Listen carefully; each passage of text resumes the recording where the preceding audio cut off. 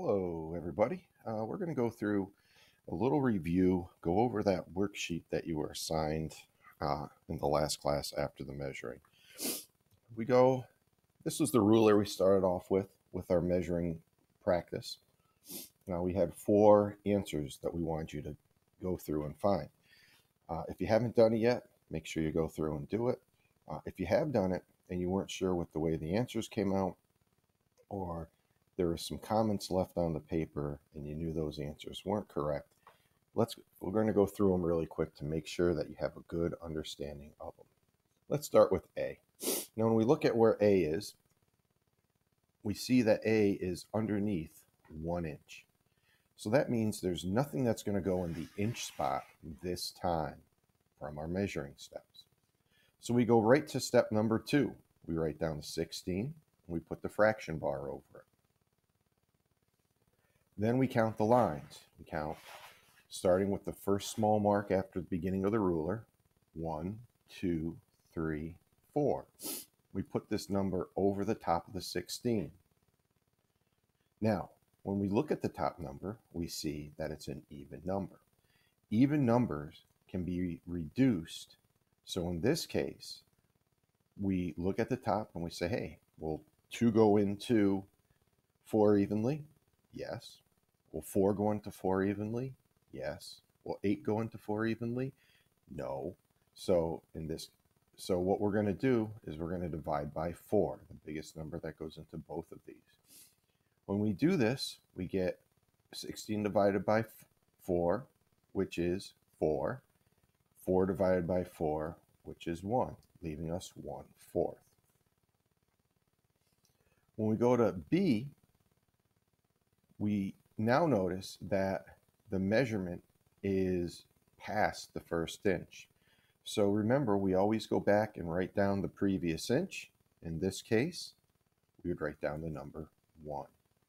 Then we'd do the same we did before. We'd put our 16 with our fraction bar. And to get the top number of the fraction, the parts out of the total, we would start with the first small mark after the inch line, and we'd count each of the inch lines till we got to the one that the 1B is pointing to. In this case, it would be 12. We write the 12 on the top of the fraction, telling us we have 12 out of the 16 equal pieces. Now, when we look at this, we see that 12 is also an even number. So we're going to reduce this number by, once again, dividing by 4. 4 is the biggest number that goes into both 12 and 16 evenly. 12 divided by 4 is 3. 16 divided by 4 is 4, leaving us with 1 3/4. On to C. Now, when we look at C, we see that we're now past the second inch. So the first thing we're going to do is, remember, we write down the previous inch. In this case, the inch that comes before C is 2. The next step's always the same.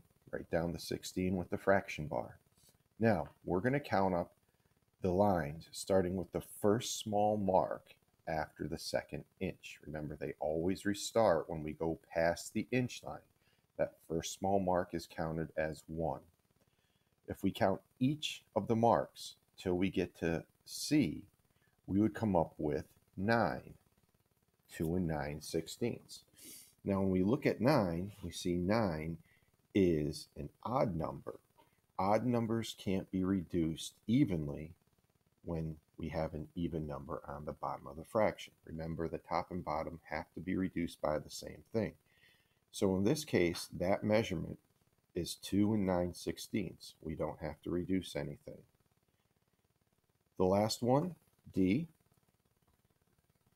Now we look where D is, and we see that the previous inch in front of D is 4. We're going to do the same thing we always do. We're going to start our fraction by putting 16 with a fraction bar over it. Then we're going to start counting with the first small mark after the 4 inch. That small mark, once again, is a 1. We count 1, 2, 3. We write down 3. We have 3 of the 16 equal pieces. 3 is an odd number, So we know it can't be reduced, just like in the C, the answer for C, that couldn't be reduced. This one can't be reduced either. So that measurement is 4 3/16. Now, hopefully this will help you if you didn't quite understand it, if you gave it an honest try on the paper and watched the previous video. What I'd like you to do right now is another few practice just to make sure you're on top of things, especially if you're having some trouble, and see if you can figure out what you don't understand or what you're doing wrong. So let's start off with E. I'm going to give you a minute on your own to write down E. If you need to pause the video here, you can while you do your work.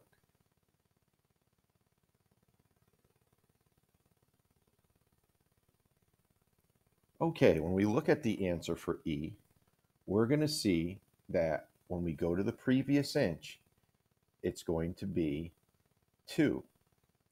When we go back towards the beginning of the ruler, so we will write down the inch 2.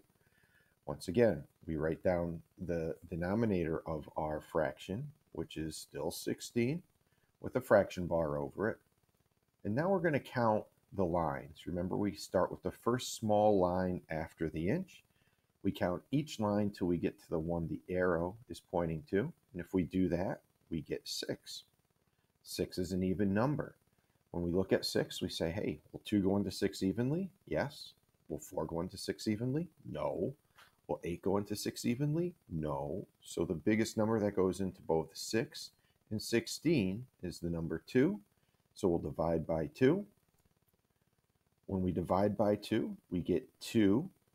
6 divided by 2 is 3. 16 divided by 2 is 8.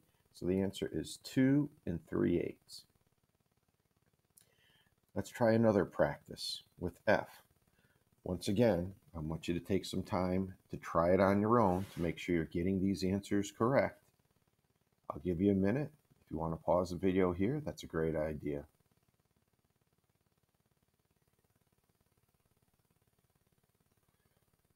Okay, so now that you've taken the time to try this one out, you'll see when we go to F, the previous inch is 3. We're going to write down 3. Then we're going to continue 16 with the fraction bar over it. As always, we count our lines. Remember, we start with the first small mark after the inch once again. And in this case, we get 2. 2 is an even number. Will 2 go into 2 evenly? Yes. Will 4 go into 2 evenly? It won't reduce 2.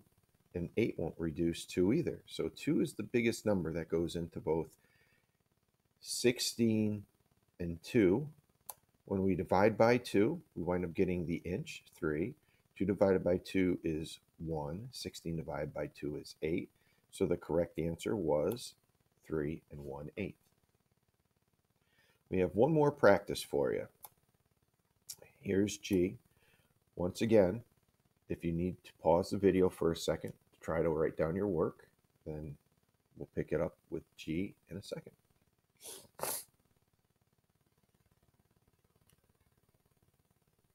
Okay, so with that, the first thing we're going to look, when we look at G, the previous inch is 5. So we're going to start off by writing down the 5. Then we write the 16 with the fraction bar, like we always do. And then we count the lines. Remember, we start with the first small mark after the 5 inch. We count each line till we get to the one the arrow is pointing to. In this case, it would be 7.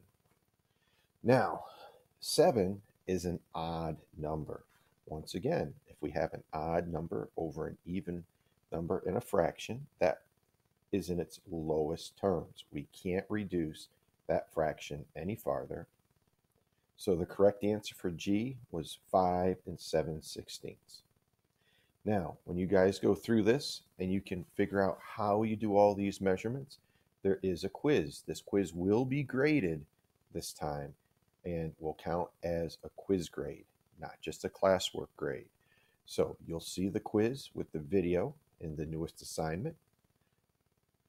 Do your best on that. Make sure you turn it in when you're done. I'll grade it and get it back to you as soon as I can. Hope you have a great day. See you next time.